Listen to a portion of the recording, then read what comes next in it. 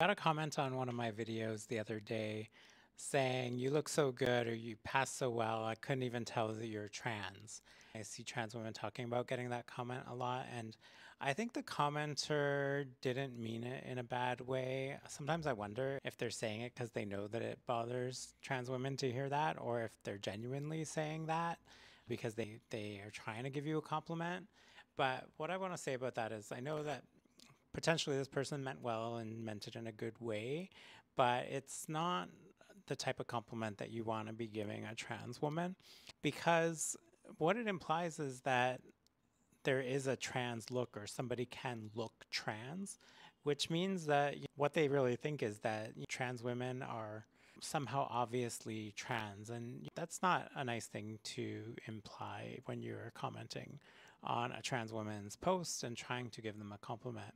They might think, oh, that's great, I look great, but at the same time, it's kind of insulting all other trans women and saying that all other trans women don't look good. And that's absolutely not true.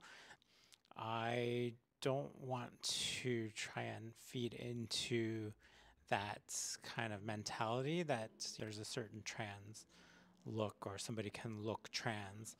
If you want to compliment someone who is trans, just compliment them like you would compliment anybody else. Compliment their makeup, or maybe they're not wearing makeup, maybe it's a trans man, and say, "You look great.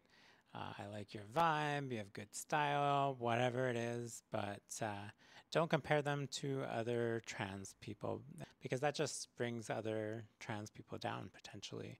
Just wanted to add that little nugget of information because I know some of you out there are fans of trans people. So just be mindful when you're commenting and complimenting to be inclusive. And I know it's not meant in a bad way, but just be mindful of those things. That's all.